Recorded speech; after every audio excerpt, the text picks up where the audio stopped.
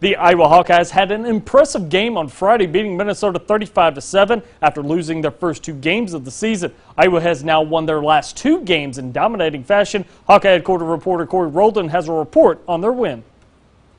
For the 6th straight season, Floyd of Rosedale is staying in Iowa City. The Iowa Hawkeyes defeat the Minnesota Golden Gophers by the score of 35-7. Coming into the game, Minnesota was averaging 36 points per game and had one of the best rushing attacks in the country. But the Hawkeyes would have none of that, holding Minnesota for 3.6 yards per rush attempt and only allowing Minnesota to score with 14 seconds left in the game.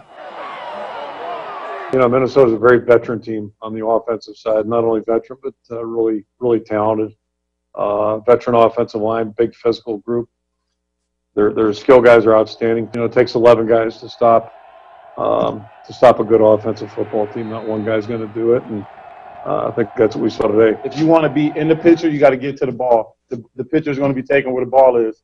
So all week and weeks before, we've been preaching getting to the ball, and we've seen like he's a hard runner, and he runs through arm tackles, and he doesn't go down easily. So the more people we got at the ball, the easier it will be to bring him down. Iowa leads the nation with 61 interceptions since 2017. But is that a point of emphasis for the Hawkeyes defense? Yeah, we're always trying to get takeaways. We have our defensive goals every week, and at least three takeaways, whether that be interceptions or fumbles, or that's one of the goals every week. So that's definitely a point of emphasis, and we've been doing a good job. The Hawkeyes rushed the ball effectively against Minnesota, having 235 yards on 35 attempts. The game plan was to be able to be successful in the run game, and obviously we were able to do that. Our O-line, like once again, our O-line did a fantastic job of just getting to their blocks and honing on the fundamentals and allowing us to get open holes to run through. So with COVID protocols in place, did the Hawkeyes get to celebrate with Floyd in the locker room? I went in there. I was the first person to get in the locker room and try to pick it up by myself. It's a little heavier than I thought.